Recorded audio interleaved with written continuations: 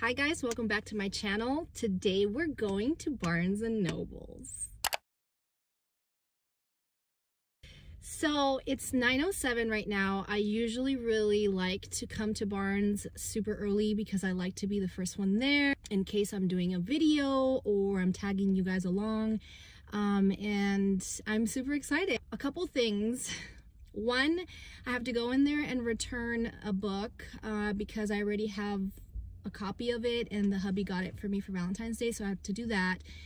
Two, I'm gonna look into their yearly perks and benefits with the membership because I plan on at least making one trip to Barnes once a month, every month. And three, I have no plan. So this could either go both ways. I could either spend a lot of money because I have no plan and be all over the place, or I come out with one book or no books. So we will see. But I plan on taking my time here. I don't have the kiddo with me, so I plan on taking my time. And let's go. I'm so excited.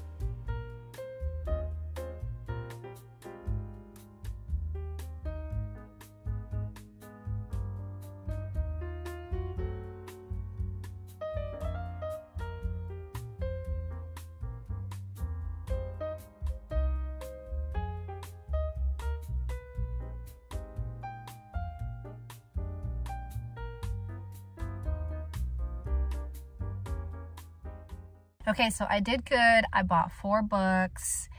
I had a gift card and I had to return a book. So I literally just spent $5 out of my own pocket with these 4 books.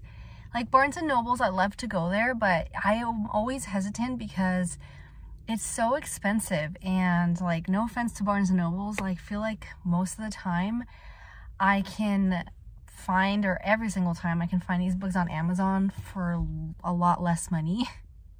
So like, coming to Barnes is fun because I like to browse around and take my time. I always treat it like a treat because it's very expensive and it can get really expensive. So I didn't join their members reward program because they're gonna come up with a new one in June and it has better perks. They're gonna cancel the one that they have now. So I'm gonna do that. I don't know, guys, like, I was super excited to come to Barnes this morning, and when I went there with no plan, like, I literally was all over the place.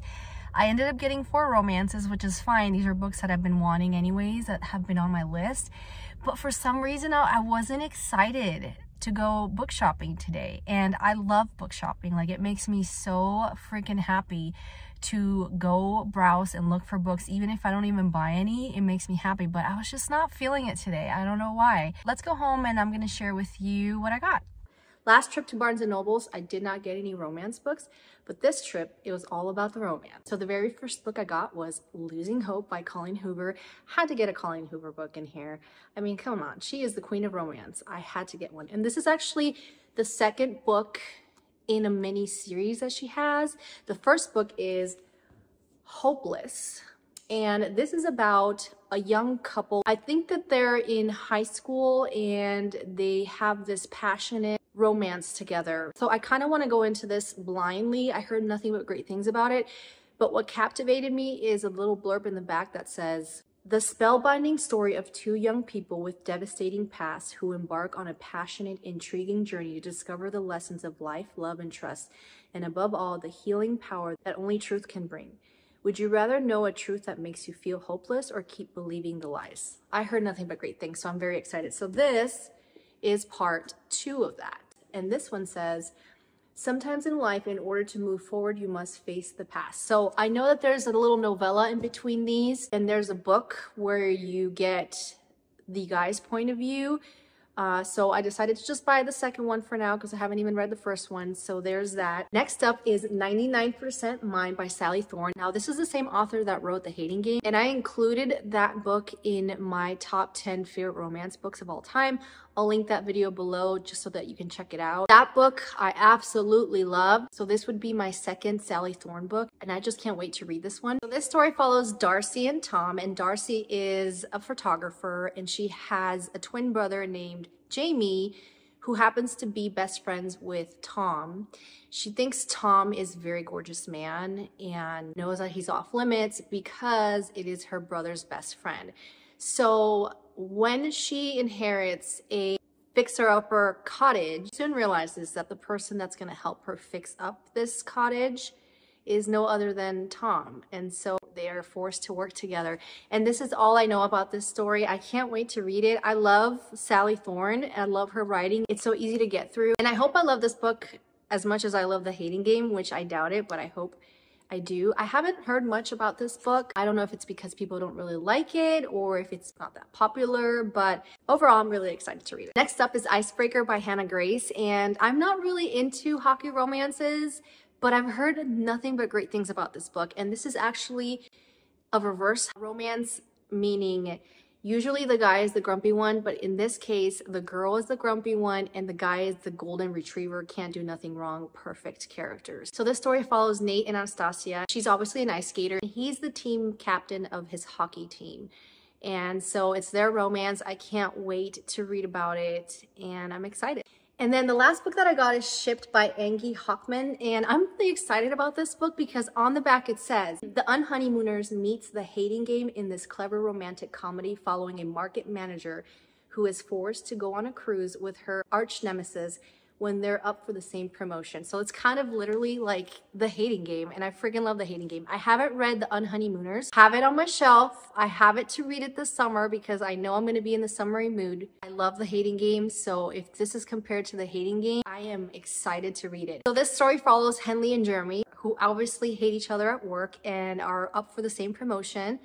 and they're probably competing towards each other, and they're also forced to go on a cruise. What better enemies to lovers than workforce, than forced proximity, because they have to work in the same environment and they're competing for the same promotion. Like, I am so excited. I love all those tropes. So I'm super excited to read this book. I'm probably actually going to read this book sooner than later, because even though it's not summer, I'm kind of in a mood to read an enemies to lovers that takes place in the work field. I think it's so fun. It's also forbidden too sometimes.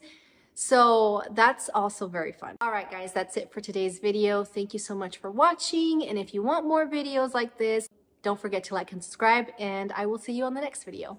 Bye.